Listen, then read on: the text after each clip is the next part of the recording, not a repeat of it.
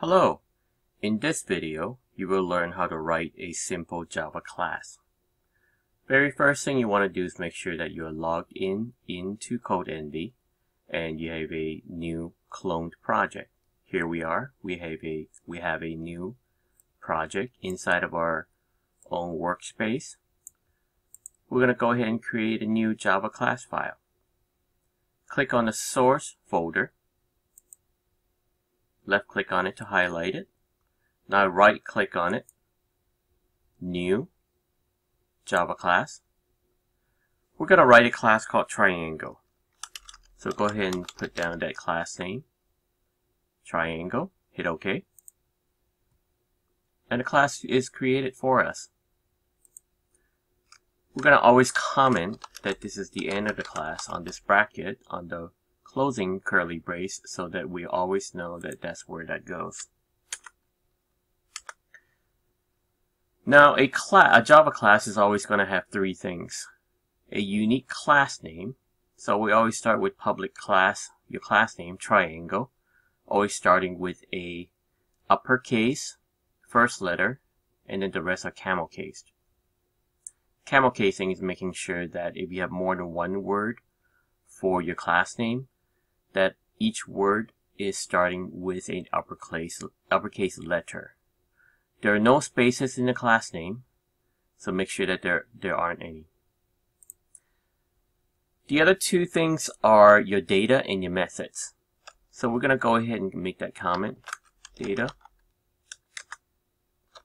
methods. Usually we always have constructors, so we'll always put that in as well in between data and methods. Constructors. Alright, so we're going to create three pieces of data for the class Triangle. You can have any number of data. We're always going to start with the access level is private for our data. And then the type.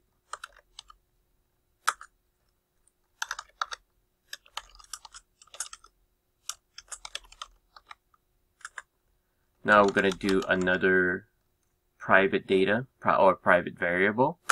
We're going to call it this is going to be a double for the base, and then for the height,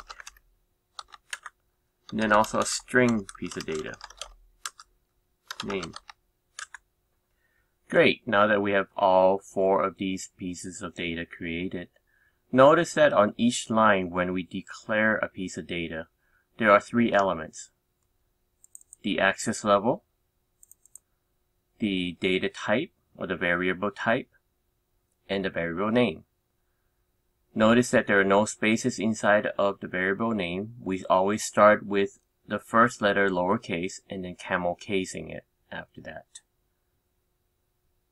So the next thing we're going to do is create constructors. Constructors are special methods that let you instantiate off of this class and create a new instance for this class. So the syntax for creating a constructor is as follows. You always start with a access level, which is always public, and then you put in the name of the class exactly as is. So that this is exactly the same as this right here. And this, notice that it's exactly the same. Now you have the parameter list just like a regular method. Since this is the default constructor, we're not going to have any parameters. Here we're just going to have a open curly brace and then the close curly brace. Don't forget to comment. So since we're creating the default constructor, we're going to go ahead and provide default values for each of the variables. So here we're going to have this dot number of sides equals 3, always 3. This dot base equals, this is a double type, so we're going to go ahead and put 2.7. The height is also a double type, so we're going to put 8.7. 8. And then we're going to name this one Ralph. And then always terminate. Alright, we're done with the default constructor. We're going to go ahead and give it another constructor. The constructor with a 3-parameter list. So same as before, except that we're going to give it 3 parameters. So remember that the parameter list always has the type of the parameter and then the parameter name. So let's do that. We're going to have a int number of sides double base double height and then string name. And then finishing off the parameter list, we're going to start the block of code that defines this constructor. This dot number of sides equals number of sides. So notice that we're using the same parameter name as the input and then using that in here to assign the value equals the assignment operator. Yeah.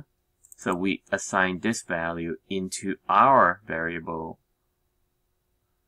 and create a new create a value in here. I'm going to do this with the other 3 parameters.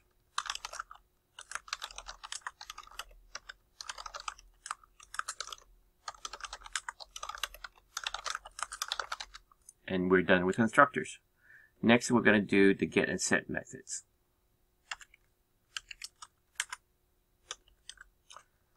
So we're going to do a get and set method for each of these pieces of data. And we'll start off with the number of sides. We'll do get number of sides. So these are public methods. Methods are mostly usually public, so we start with public. Since this is a get method, it's going to have a return type. This is get number of sides. So we're going to return an integer. So the return type here will be integer. Int get number of sides. Since we're getting something, we won't need a parameter list.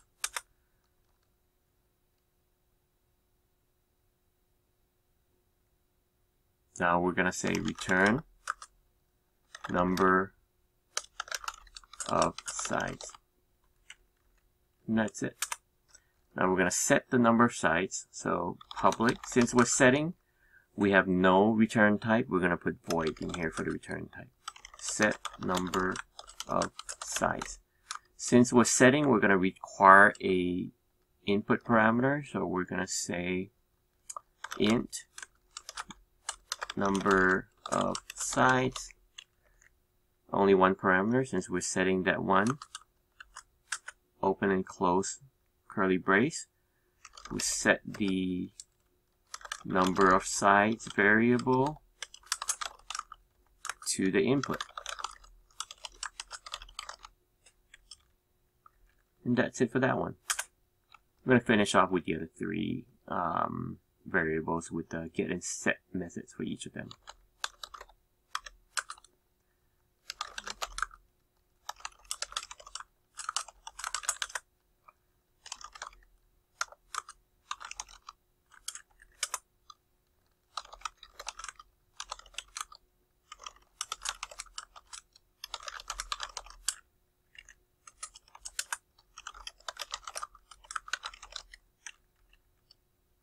Don't forget to comment each of these.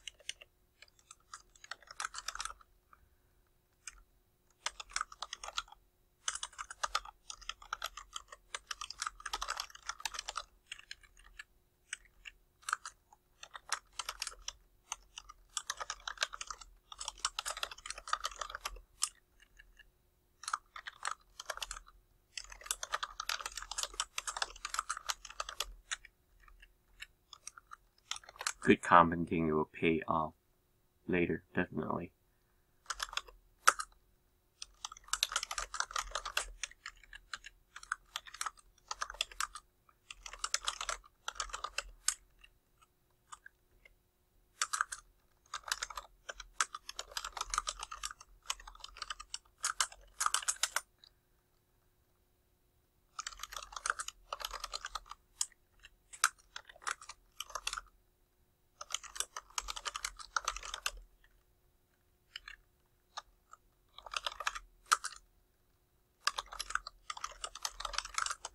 Same thing here, we're going to provide a parameter of double height, and then setting the height.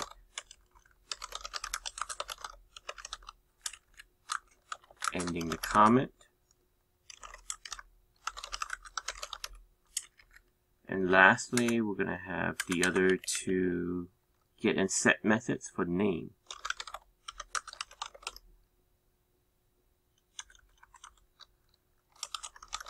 String is the correct type.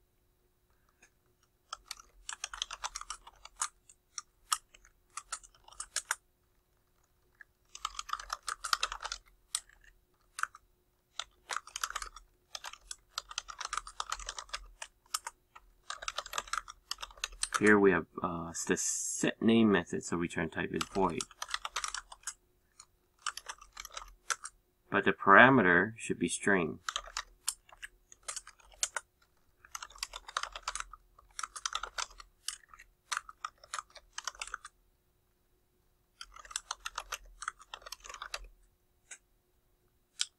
Great. Looks like the class is complete. We have the three sections: data, constructors, and methods. We also have the unique class name with the open brace and the close brace here that contains all of the code for this class. Now we're going to build it. And build it successful. There you have it. That's the triangle class.